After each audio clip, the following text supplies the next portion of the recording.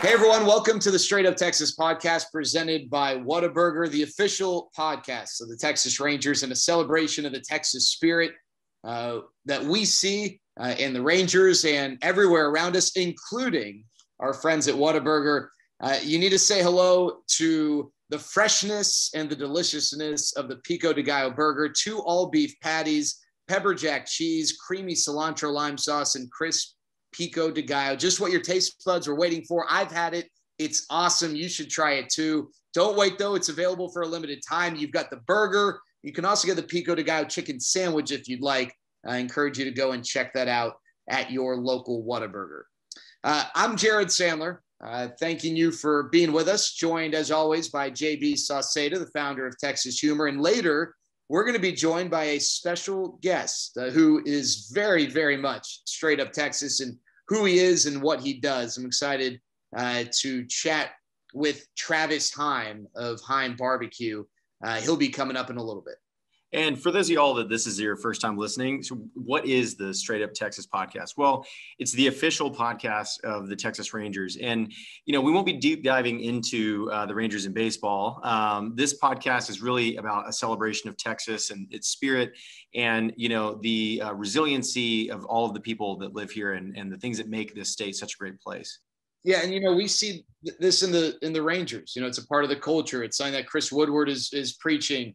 Regardless of the outcome, this is a young team. They're persevering through this process in which they're trying to get back to being World Series contenders. You know, Jay used the word resilient and proud.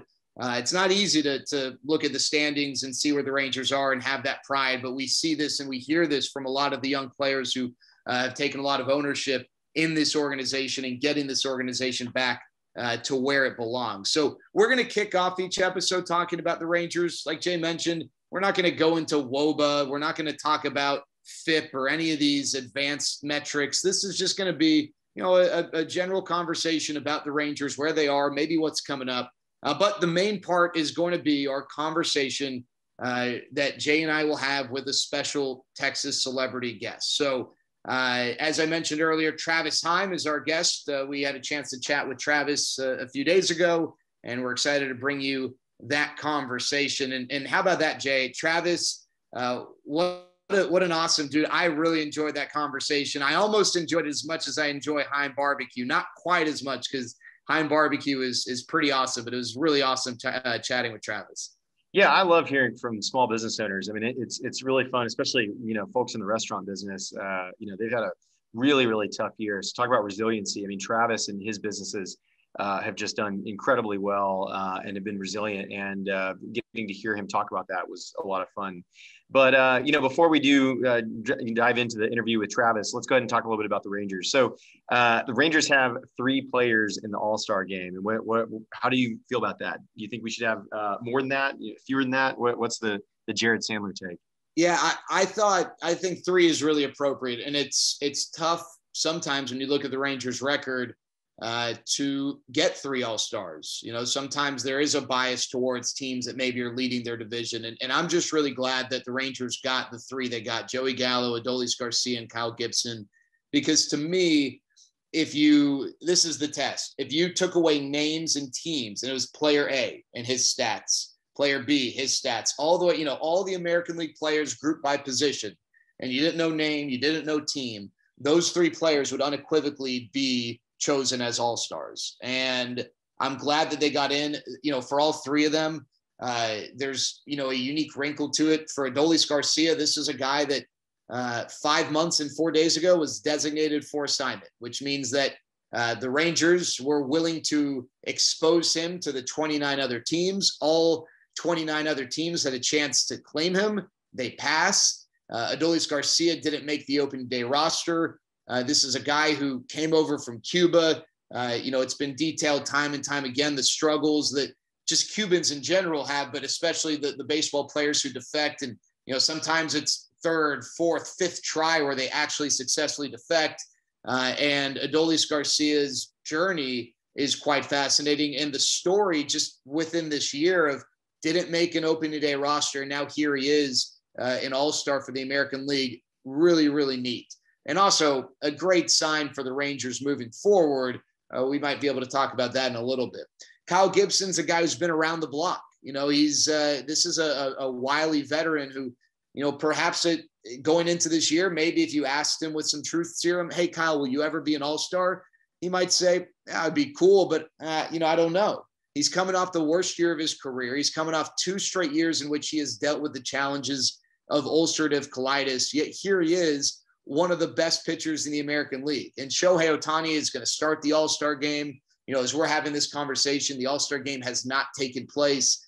So that's an honor to start it. And Shohei Ohtani, for what he means for the sport of baseball, tip of the cap to Shohei and receiving that honor. But it's really neat that you could have made a really strong case for Kyle Gibson to start the All-Star game. That's an indication of just how good this guy's been. And what also is really special is the feedback that I received, and I know so many others received, from people attached to the Twins organization expressing their elation in Kyle Gibson making the All-Star team, because this is a guy who leaves his footprint not just on the mound, but in the clubhouse and in the community, a really special individual. And it's always obviously easier to root for those types of guys. And then Joey Gallo, this is his second time.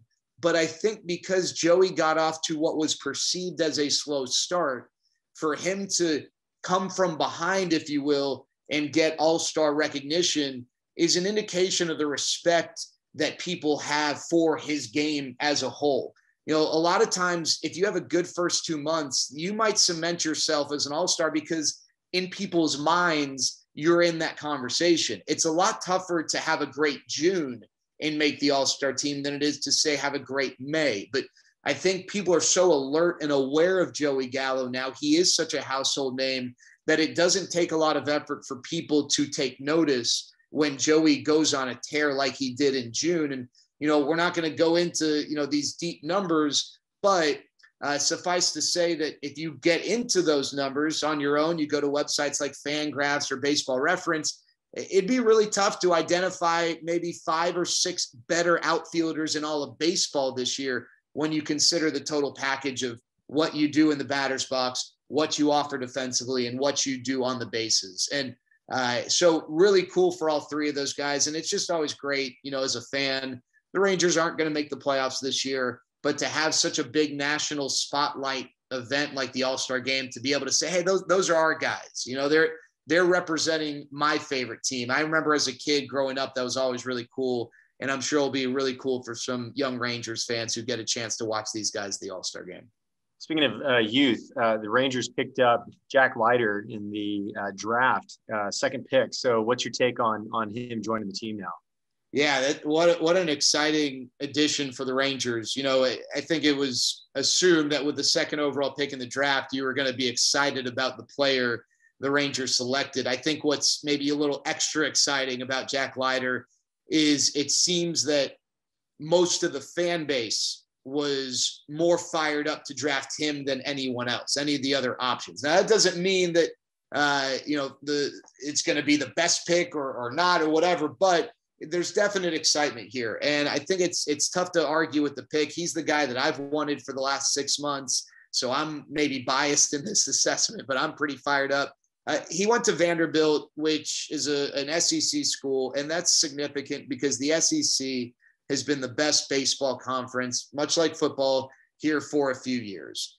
And the level of competition in the SEC is above and beyond the rest of college baseball. Not that the other conferences don't, compete at a high level, but for a pitcher like Jack Leiter to have the success that he's had at the SEC, within the SEC, is really telling. And it's not just success, it's dominance. If you look at his numbers, the way he's operated, and this is also the son of a near 20-year major leaguer, the nephew of a major leaguer, the cousin of a major leaguer. This is a baseball family. And I think that baseball is something that he thinks, it's not just the physical talent. I think he's got a high baseball IQ. And then the one thing for fans that really stands out to me about Jack Leiter is his success within the strike zone. And it's not just about throwing strikes. A lot of these guys can throw strikes, but not a lot of guys can have success or dominate in the zone. They rely on getting people to swing at their pitches outside of the zone, or simply getting weak contact around the perimeter of the zone, those 50-50 calls. And not that Jack Leiter wants to live over the middle of the plate or make habit of that, but his stuff is so good that he is not just good, but dominant when he throws pitches inside the strike zone, specifically his fastball. Fastballs inside the strike zone for the best hitters in baseball typically go a long, long way. But for Jack Leiter, he's got the characteristics with that particular pitch that make it a super effective pitch. And that's what I think I and many others really like about Jack Leiter. Excited for the Rangers to officially sign him, get him into the system, have him start, wherever it is that he starts in the minor leagues, and follow his journey to the big leagues. And hopefully someone who'll be a Ranger for a long time. That's awesome. Well, speaking of just long time, baseball seasons can feel kind of long, and we're at the halfway point. So what are you looking forward to in the second half of the season? Yeah, I'll give you three things. The first thing is the trade deadline. That's the next big event. And it's typically July 31st. I believe this year it's July 30th because the 31st falls on a weekend, and Major League Baseball didn't want the awkwardness of teams that have day games with usually 3:00 Metroplex time, 3:00 Central time trade deadline, having to not play a guy and maybe take a guy. They won all night games, right? And that makes sense. So it's going to be July 30th. And for the trade deadline presents an opportunity for a lot of the teams. I'd say that, they're typically going to be maybe a handful or so teams who they're not really buyers. They're also not going to really be sellers in a big way. So it just kind of is what it is. It's an exciting, action-packed day for baseball, but not maybe for that particular team. But the Rangers have an opportunity to be heavily involved in the trade deadline. And they're going to have some really interesting and tough decisions to make with guys like Joey Gallo and Adolis Garcia and Kyle Gibson. They're three all-stars, guys like Ian Kennedy. And then there are always some players, maybe a Jordan Lyles or Mike Foltynewicz, guys who've pitched well of late. Maybe not going to bring back big hauls, but guys who you could see some movement from. And the decisions are this, because I know that, listen, Joey Gallo, why the heck would you trade Joey Gallo? And maybe the Rangers do, maybe they don't. It would be awesome if the Rangers could sign Joey Gallo to an extension and keep him in a Rangers uniform for a long time. And that's a possibility. But the trade deadline presents some tough decisions for organizations to make a determination. Is the trade package that fill in the blank team is offering us worth more to us for the next 4 to 5 years than keeping this player around and signing him to an extension? And the reason why Joey Gallo's name is mentioned is because he's a free agent after, not this season, but next season. And what no team ever wants is for a player as good as Joey Gallo to leave them in free agency, and all you get in return is a compensatory pick, which could turn into a really good player. But typically, the player who leaves you in free agency is going to give you more value than that compensatory pick as a player for you, or what he can bring back in return could be of greater value. So it's going to be a really interesting and exciting, perhaps pivotal stretch for the Rangers. Beyond the trade deadline, I'm excited to see Joey Gallo and Adolis Garcia. I hope that they're Rangers after the trade deadline. And I'd love to see what the year looks like for them because, Jay, as you mentioned, it is a long season and a lot can change over the final 2.5 months of the season. Is Joey Gallo still among the 5 to 7 best outfielders in the American League in baseball when the season ends? Adolis Garcia, is he able to keep up this pace? And just generally speaking, I think it's always fun as a fan to identify a guy or two that you're just excited to watch play because they do special things that most players don't or can't do. And Adolis Garcia and Joey Gallo are two of those guys, maybe the guys who more than anyone else with the Rangers represent that. And then the final thing is the young guys, the guys who aren't Rangers right now, the guys who could be Rangers for the next several years that are in the minor league system, guys like Curtis Terry, a guy like Leody Taveras, who started the season with the Rangers, but had a rough start, but has been really good in AAA and will undoubtedly get another opportunity. Sam Huff is another guy. And then perhaps some of the pitchers who the Rangers have coming up through their system, just following the young guys and watching Josh Young. How can I not mention Josh Young as well, the Texas Tech product out of the San Antonio area. who was their first round pick 2 years ago. Watching these guys perhaps get an opportunity at the big league level will be a lot of fun for fans, and something we'll probably see, if not from all of those guys, certainly some of those guys over the next 2.5 months. And I love your energy for baseball, and the depth. I mean, you'd be high on my draft pick of on my draft list for who's going to play baseball trivia with me. So, dude, now we're going to move on to talking to Travis. We checked the box around the resiliency of the Rangers and just the passion and optimism of the team. So, what do you say we go ahead and shift over and talk to Travis about baseball, or about barbecue rather? Well, let's do it. First, though, that's why we make such a great tag team, because you got the Texas side. You love baseball, but you just own Texas. I love Texas, but baseball's my thing. I mean, it's yin and yang. What's salt and pepper? I don't know. Whatever. Yeah, at a minimum, everybody can agree that barbecue is delicious. So yes. Whether you love or hate Texas or love or hate baseball, barbecue brings people together. So no kidding. And before we talk to Travis, just a reminder, I want to thank our friends at Whataburger. This, of course, is the Straight Up Texas podcast presented by Whataburger.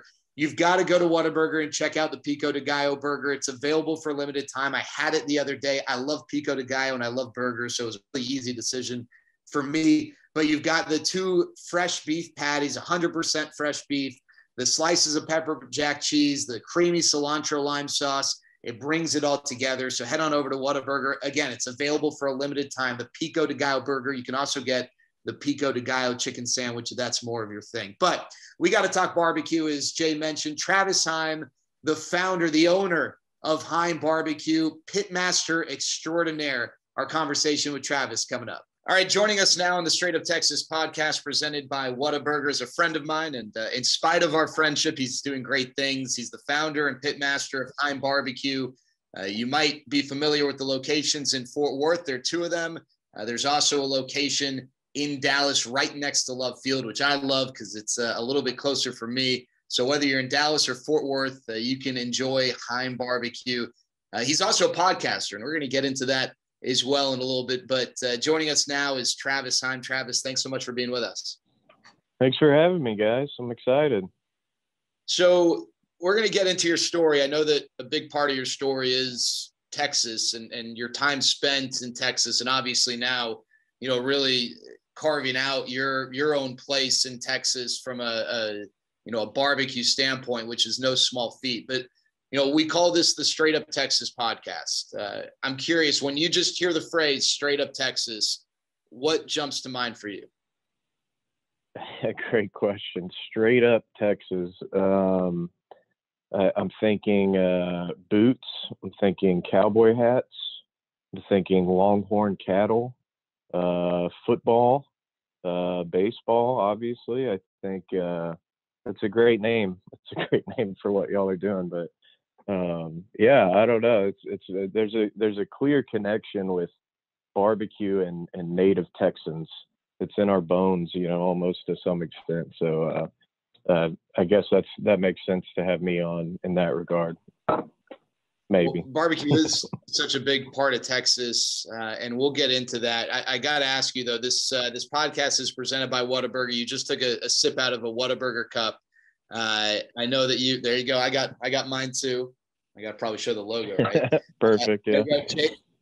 Jay's got the nice. Spicy ketchup shirt. What's your go-to Whataburger order? Oh man. Well, for one, I've been on a diet lately, which is just a nightmare, but I would say go-to, and then I'm probably going to have to get this later. I like the number 2 with cheese, right? Simple. But grilled onions, grilled jalapenos, and a large fry. Like if you could get a bucket of fries, I would buy a bucket of fries from them, but yeah. Dude, a bucket of fries. I mean, I feel like their large is kind of like a bucket almost. I mean, it's that like like vertical trough of fries. Yeah. Are you a spicy or a regular ketchup guy? I mean, both have their merits, I'd say I like the spicy. Spicy's good. Sometimes you need that a little bit, And then they have the what's the pepper sauce or whatever, that now we're talking fringe menu options, but it's all good. I'm a big fan. So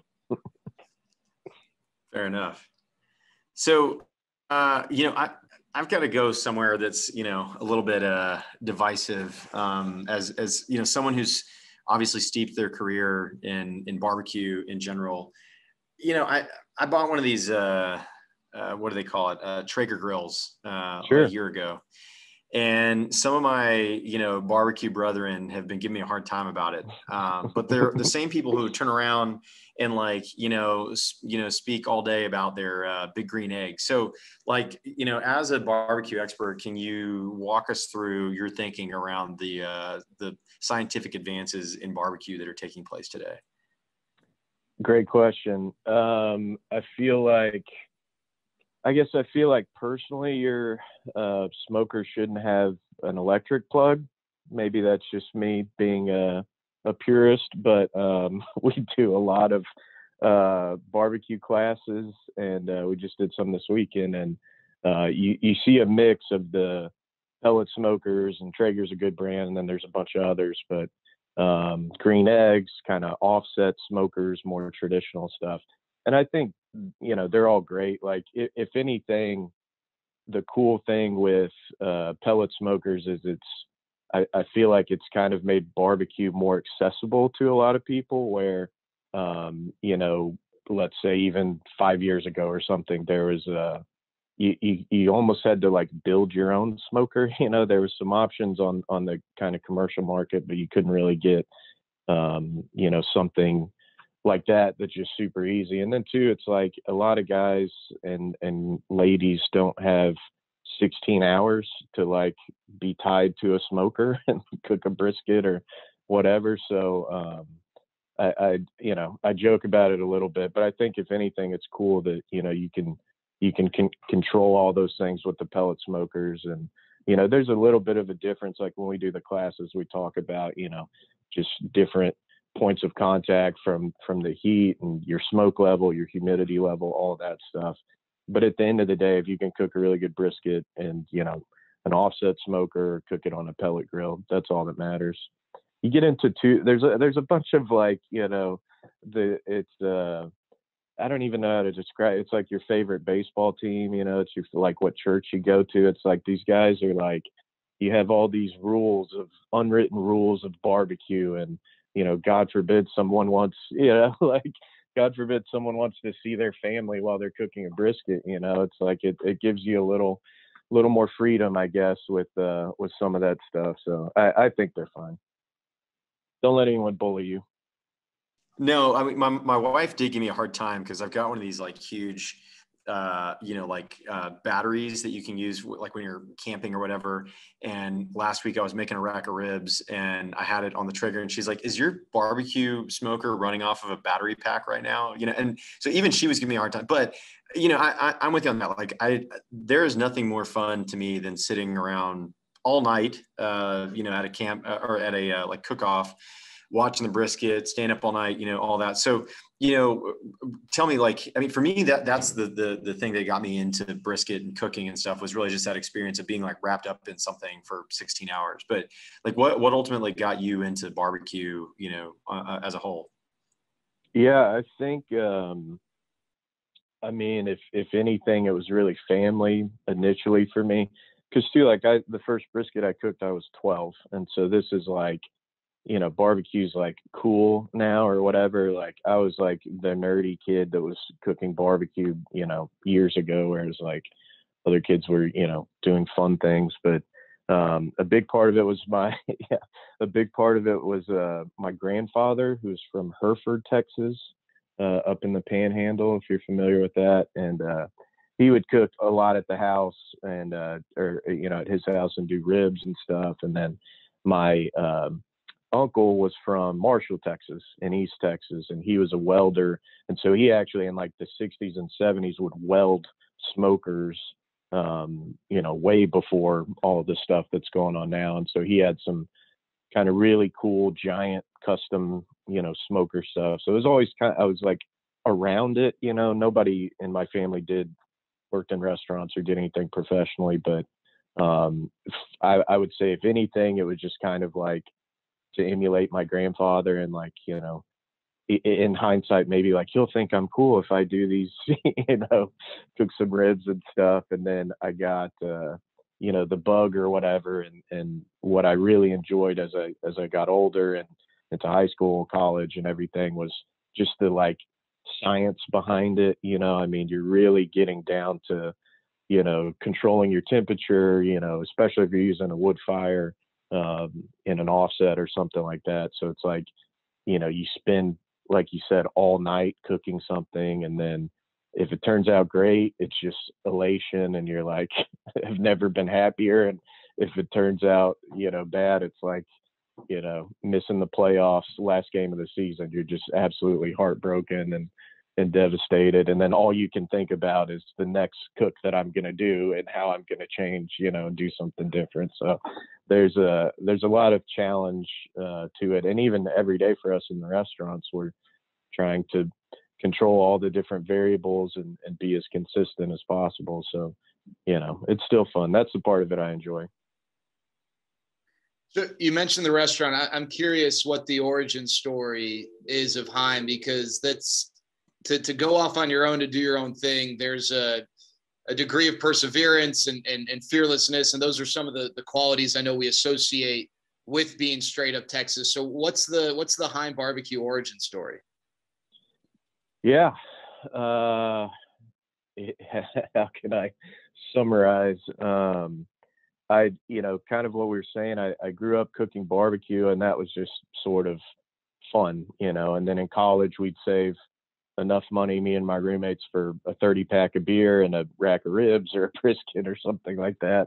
And so I kind of continually, was still screwing around with it and didn't really do anything professionally, and worked at some restaurants here in Fort Worth, and then at some places in Austin, and just kind of, whatever, didn't know what to do. I want to do barbecue full time, but this is like 9 years ago.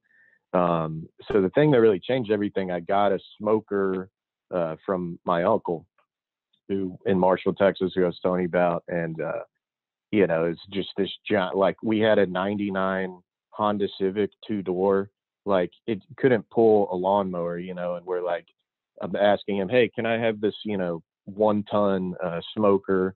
And so I was like, I'll give you all the money I have. And he was just like, come pick it up. So we drug it out of the mud on the farm in Marshall, Texas with the U-Haul truck, brought it back to Fort Worth, and I had no idea how to use it or what to do. And we just kind of played around with it. And so I realized very quickly, like I burned, about a quarter quart of wood just to cook like one brisket on it. So it was like, this isn't practical at all. And we got this idea to do like parties. And I guess now you would call it a pop-up, but we called it T&E. My wife's name is Emma. T&E Meat Club. And it was like a fight club, right? Like an underground, you had to know somebody to get invited or whatever. Yeah, exactly. And we'd have a friend that would just be playing, guitar and cold beer and whatever. And then I'd cook stuff and try different recipes. And so it was about a 500-gallon propane tank. So, I mean, it's a big, really big smoker. So we did that. And then it that just got kind of crazy. And we had like 80 people in a 2,000 square foot house. And, it was like, this is just craziness. And my friend Hans at Swiss Pastry Shop in Fort Worth, he let us do one at his restaurant. And we're kind of thinking about moving to Austin, working for some friends and all this. I was in the oil and gas industry, and I got laid off because my project was over. And it was really more than anything my wife that was like, let's just go for it. Let's try to do something. And I had been working in Austin and driving back and Monday. So I drove back Sunday night. Monday morning, I was looking up used propane tanks on Craigslist so that I could build another smoker, because we needed more capacity for our pop-up dinners. And I found a food truck that was for lease in near south side of Fort Worth. And it just kind of all clicked. And so I talked to the guy, and we basically pulled our smoker up behind it and opened up, and that we spent is basically all of the money we had on the deposit, which luckily the owner didn't know at the time, but then the rest of the money on meat for the first day. So literally when we opened the doors the first day, we had like less than $100 in our bank account. And I like to say it was an act of faith. You know, I don't know if that's straight up Texas necessarily. It's more probably foolishness, but in our case, you know, in our case, it worked out. So I'm curious, what was, and obviously there are a lot of challenges and you identified some of those challenges. Was there a moment where you and Emma were like, this is just not going to work, we got to figure out a way to overcome this? And then on the other hand, was there a moment when you're like, all right, we're clear, like this is working, we've got this thing rolling? Yeah, I think you know, we're just very blessed to never really experience any kind of failure with that so far. The biggest thing was like, I remember there was a time where we had the weekends, and then you know, we're cooking as much as we can. I would sleep in the bar. Usually when the bar would close, I would sleep in there, or I would sleep in our, at this point we upgraded to a minivan, you know, that had 500,000 miles or whatever. And so I would sleep in the minivan or at the bar working 24 hours. Emma would be basically, as soon as we were done, would leave and then go home and then make banana pudding, potato salad, everything for the next day. And so we were just like zombies. And we had a couple of caterings that were great, but it was just feeling of it. I think it was at least 36 hours without sleep for both of us, just working. And it was awesome, but it was kind of like, we got to figure this out. Like we can't do this forever. And so then we hired our first employee, so that was great.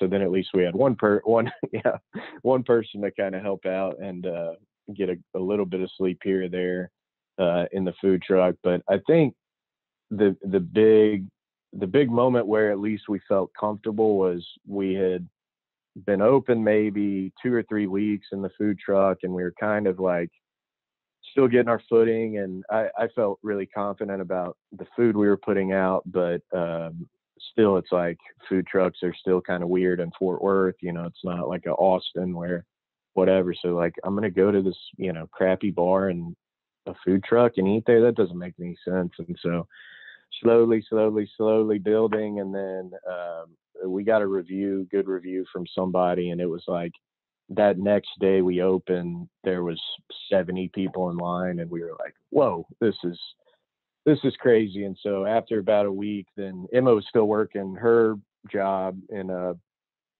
oil and gas. And we finally were like, okay, I think you can start doing this full time. And, you know, it was just, the rest is history, I guess. But there's probably everyday moments of terror and happiness, you know, especially back then when you're like, you know, it was literally like the conversation of, hey, if this doesn't work out, we're going to have to move in with your parents. Like you understand, like it's just like we put all of our chips, you know, in as much as you can. So it was crazy, but it worked out really well. And Fort Worth has been huge supporters of us. So now it's fun to open in Dallas and try to, you know, expand over there. And it's been crazy. The last few years have been wild.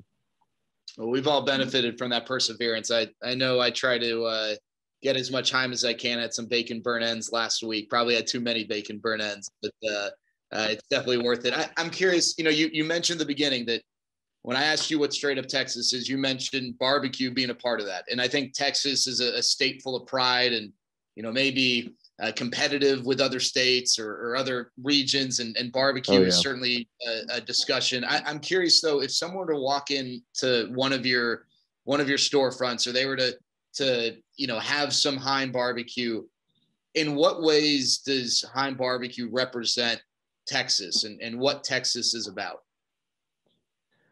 Yeah, you know, great question. I think it's barbecue is I guess I'm like a seventh generation Texan. Allegedly, my great great whatever snuck over on a cattle boat from Germany, landed in Galveston, which I don't, I haven't fact checked that, but that's what my dad told me at least. So it's like in our bones. There's a lot of German, Czech immigrants in Central Texas, South Texas.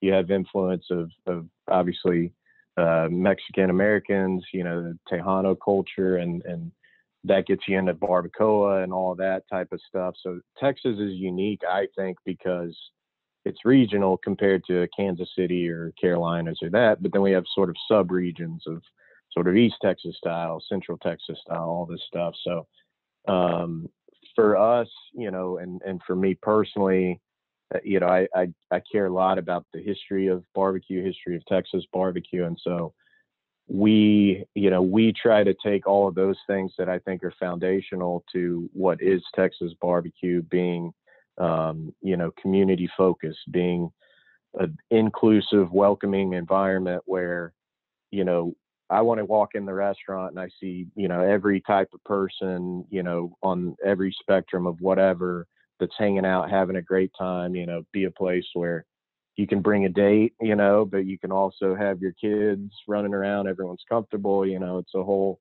fun thing. And I think that's, important too, and kind of tied into the history of Texas barbecue is really a communal kind of thing. But, for us from a food standpoint, there's basics. We use oak wood, post oak mainly, but a little white oak, a little pecan. It's all wood fires. It's just as good as we can possibly make it. The best quality beef and pork and everything else we can buy. So our brisket's very traditional. It's something that we really put a ton of pride into. Beef ribs, all that stuff is very Texas. But then, we have some fun with it. Like you mentioned, the bacon burn ends. Burn in traditionally is like a Kansas City type thing, and essentially what they'll do is cook a brisket, and then the fatty end of the brisket halfway through or something, slice it in half, cube it into little chunks, rub it in sauce and more rub, put that back on, and then use kind of the lean in for slices. Well, so if you do that in Texas, they'll throw you out of the state, right? Like it's like sacrilege. So can't do that. And so my thought was, what if we took a slab of bacon and basically did a Kansas City style, sort of burn end with it. And hands down, it's, our most popular thing that we make. And now it's cool to see, like, not only other places in the state, but like all over the world are doing some form of a bacon burn in, pork belly burn in. So it's cool. So I think I've talked with a lot of friends, like one of my good friends, Wayne Miller, probably wouldn't mind me saying, but it's his family's place and he's been there forever. He doesn't have the luxury necessarily of being super creative with all this stuff. Somebody comes in and they want the brisket, the beef ribs, the way it is. And so I think what's cool to see, and it's one of the best places, in my opinion, in the world for barbecue. But I think what you see with a lot of the new guys, a lot of the new kind of food truck places is, sort of a respect and, let's say a reverence, for barbecue and those traditions, but then also a little more creativity, a little more freedom to try different stuff, do different sausages, do different, kind of menu items and stuff like that. So I don't know if that answered the question at all, but sorry. Well, you mentioned a couple times just, the community aspect of barbecue and, Fort Worth being really supportive. And, you're pretty outspoken about small business and challenges and all that kind of stuff. So, what do you think? What's your sort of philosophy on Texas and its relationship with small businesses or like the small barbecue joints, right? Like we've got the big chains, Rudy's and, those guys. They're obviously like the big rock star companies, but like who's out there talking about the smaller, chains and, what role do you feel like you play in promoting them? Yeah. Barbecue, like we said, is it's tribalistic, it's almost like, if I were to wear, God forbid, a Blue Jays hat or something, it's like, no, like Rangers are my team. I'm not, this is my place that I go to, that I care about and love. So I think it's interesting with us now, because we've gone into, multiple locations and we're growing and all that. But I think, especially I can speak to Fort Worth and Dallas as two places, but I know Austin is the same way. But the great thing about Texas is you have, like, we literally had a smoker and opened a food truck, and very, very little money, and clearly no idea what we were doing. So I think it's awesome that you have these, communities where you can do that, where you can open in a food truck, open in these smaller places. And as long as your food's good, and I think as long as people feel you're genuine and you're really putting in a ton of, hard work and effort, that people are going to support you.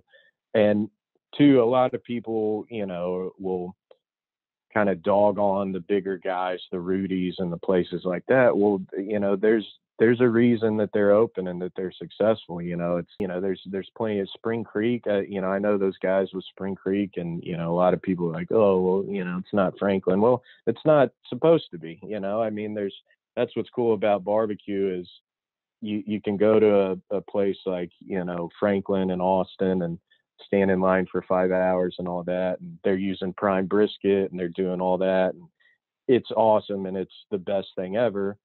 Well, some people like, I got barbecue and I got 15 minutes, so it's like, where can I go that's going to be affordable, that's going to be consistent?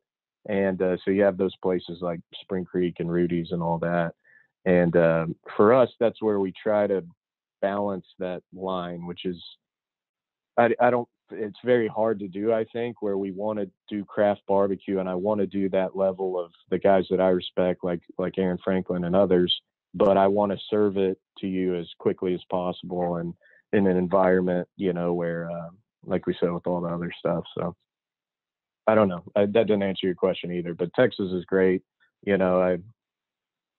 I guess to build upon it, like, what were the challenges you guys went through last year? What was the hustle and all of that like for you and your wife, to have, a smaller organization going through a challenge like that? Was, like, the community supportive? Was it family? Like, how did you as a restaurant owner make it through?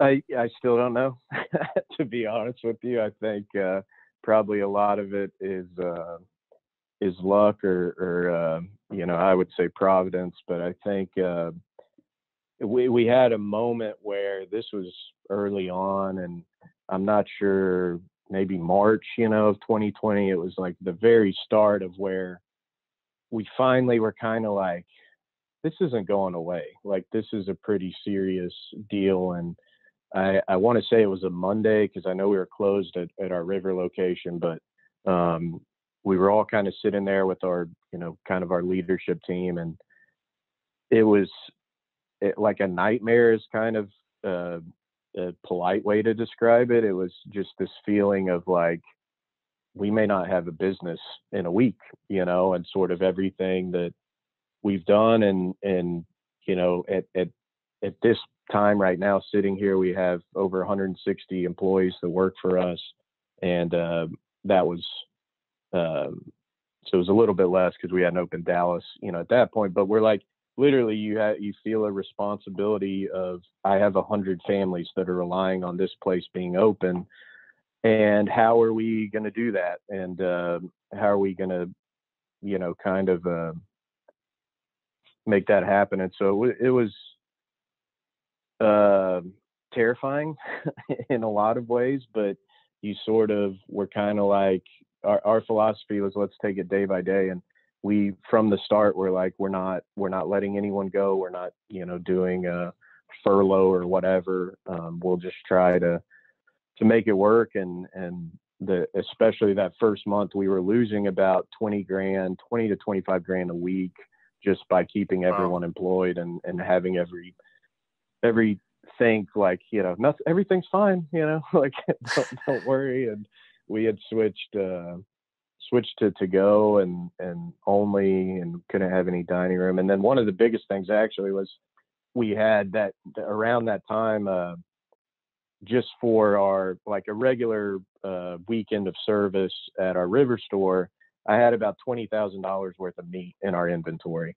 And so we're like, I don't know if we can even be open tomorrow. So I know Jared follows me on Twitter and some of my Twitter rantings, but I just put a post up like, hey, I got a ton of meat. If you guys want to come buy it, like, we'll sell it. And so I didn't know at the time that that's illegal, but it's kind of like ask for forgiveness later.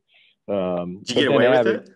Yeah, I mean, what do I care? It was like, I'm not just going to throw this away. So, and then it was later where Abbott signed a thing where, it was okay or whatever. But we had people literally, I mean, there's a photo that my wife took where there's probably 200 people in line that showed up to buy briskets. We were just trying to, like, we got to do something with this. So there was moments like that where, despite the just, despair and uncertainty of everything, we were like, people are going to support us. People are going to care. We did a t-shirt that said family sticks together. And the whole idea was people can buy the t-shirt. 100% of the proceeds went to our staff. And so we sold 1 billion t-shirts and raised, thousands and thousands of dollars for that. And so there was moments like that were really special, and that I think kind of show you, like, the Texas spirit and really what that means of, like, it wasn't just because people are dealing with real shit. Like, I don't know if you can cuss on this, sorry, but people are dealing with, real problems besides, like, oh, I can't cook barbecue anymore. And so to be able to see, people that were also struggling, but that were still like, I care about this restaurant. I want to support them. I want to support their employees.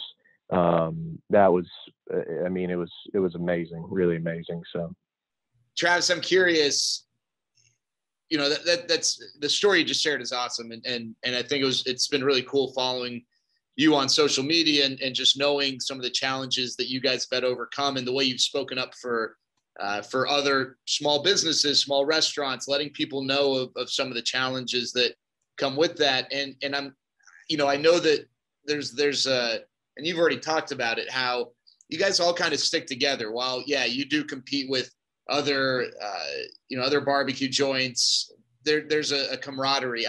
Is there a place maybe not well known throughout the state of Texas, a barbecue spot that you're like, I want to give these guys some love, that they really impress you? Maybe it's in a big city, maybe it's not in a big city, a hole in the wall, maybe not a hole in the wall, but just a barbecue spot that you found throughout the state that you just really love. That's great question. And a few are coming to mind. I mean, the first one that I'd say is Riverport Barbecue, which is in Jefferson, Texas, in East Texas. But my friend Steven Joseph owns it, and it's like everything you want in a barbecue place, really kind of old school stuff, but small town, vibes, all of that. And, you take a drive out there, it's not really close to anything, but they do a really good job. He was in the Texas Monthly Top 50 the last time they did it. And so that, kind of tells you the quality that he's putting out, even for a small town. But, they're great. There's a place, Brett's Barbecue in Rockdale, that it's relatively newer. But he's the same way. He's just a nice guy, and he's really committed to kind of all the old school, stuff that guys like us care about, and respect towards what you're doing. But, it's also just a fun place to go and hang out. So I'm sure, there's a million others, but yeah. I guess the $1 million question here, you are going to enjoy some barbecue, but you're also cooking something up. You're a big Rangers fan. Who is at that table? You got 4 seats, 4 Rangers seats, and you can occupy the 5th. So you'll be joined by 4 guests. who are the Rangers folks who are going to join you for some Heim Barbecue? You put me on. This is $1 million question. I have a question. Are they current Rangers, or can I pick former Rangers? You can do and dead or alive too. Current, okay. Former, anyone. I got to hands down Nolan Ryan, number one. Got to go with Nolan Ryan. This is where it gets tough. Two, maybe my favorite. I would say, I think I can comfortably say my favorite player growing up, Rusty Greer. Number two, because he's probably just got some good stories too. For sure. Three, who would I go with? Probably Pudge. I'd probably say Pudge. He was like right in my sweet spot of growing up, and what was it, 96 All-Star game, I went to, and I just have fond memories of him, and just, absolute laser beam for an arm. And he's also in the restaurant industry now, I guess. I think he has a couple of restaurants. So, I don't know, maybe we could talk shop with that. And then no offense to any current players, I think fourth, this may be a wild card, but Ron Washington, I'd probably, because if we're having a party, I feel like you'd probably want Ron there. So I think that would be my fourth. I'm going to think about that all day and probably have a different answer tomorrow, but that might be, yeah. I think Ron would bring some great stories as well, for sure. That's a baseball man. Yeah. Ron can provide the entertainment, so. Yeah, no kidding. We really appreciate you joining us. Thanks so much for the time. Be sure to check out Travis's. He's got his own podcast with his wife, Emma, Heim Time, small business podcast, and definitely go and check out Heim Barbecue. If you have, you know what I'm talking about. If you haven't, you're missing out. Locations in Fort Worth, and then one now near Love Field in Dallas. It is legitimately right across the street from Love Field, and you can't miss it with the signage. Travis, again, thanks so much for joining us on the Straight Up Texas podcast. Thanks a lot, guys. I really appreciate it. And I was going to note, if you do go to Dallas, there's a good chance you'll see one of three people, either Jared, Eric Nadell, or our friend Evan Grant. But like one of the three of you guys is in there almost every day, I think. So if you want an autograph or something, that's the spot to go to. But yeah, thanks a lot, guys. I really appreciate it. Looking forward to more of the Straight Up Texas podcast. So be on the lookout. We'll talk to you soon.